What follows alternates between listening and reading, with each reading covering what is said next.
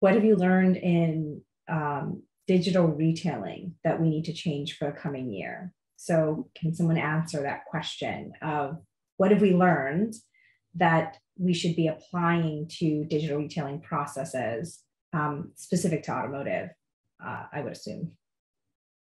To me, what did I learn is that it requires ongoing optimization and analysis. Like, again, it's not an out of the box tool. I don't think it's meant to function that way.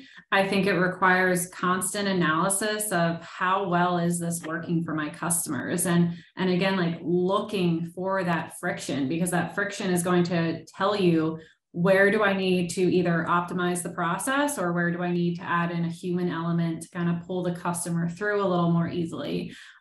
So I would say, like, you know, if you've had a digital retailing tool now, I mean, most have had it since 2020, which is awesome. And there's probably a lot of data that you have.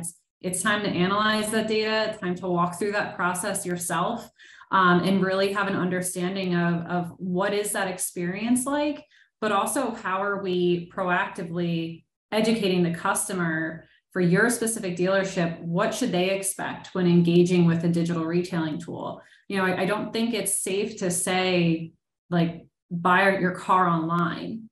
I don't think that's truly, you know, what that process looks like in most instances. There's, you know, a shared responsibility of like that digital online buying experience, plus when the customer comes in store, you know, so how are you talking about that digital retailing experience to customers? And then again, how are you optimizing to better align with how they're currently engaging with your platform?